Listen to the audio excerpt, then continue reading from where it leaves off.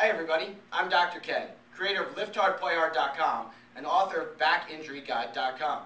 Today I want to talk to you about another back exercise that can really make a difference for stability in your intra-abdominal area and your lower spine. You know, when it comes to actually training abdominals that are going to work for you for your spine, you really have to train your transversus abdominis, which is like your human waist belt. That's a really tough one to hit, so we're going to ignore it for the moment. And your internal and external obliques. Your obliques, if you remember, are like your side muscles. Like if you were to stick your hands in your pockets a little bit higher up, that's the way they're running. This exercise is called crossed flexion. This is an isometric exercise working on maintaining as much tension as you can tolerate for 10 seconds.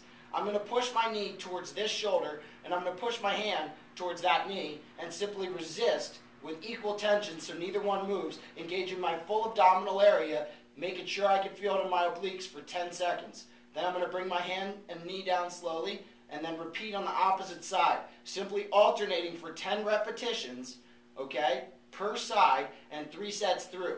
Remember, this isn't an exercise you necessarily have to perform every single day, but you do want to build in low back stability exercises into your exercise program to prevent injury and have you feeling like $1,000,000. Again, I'm Dr. K, creator of LiftHardPlayHard.com, and I'm so glad you could join me today. Have a great day.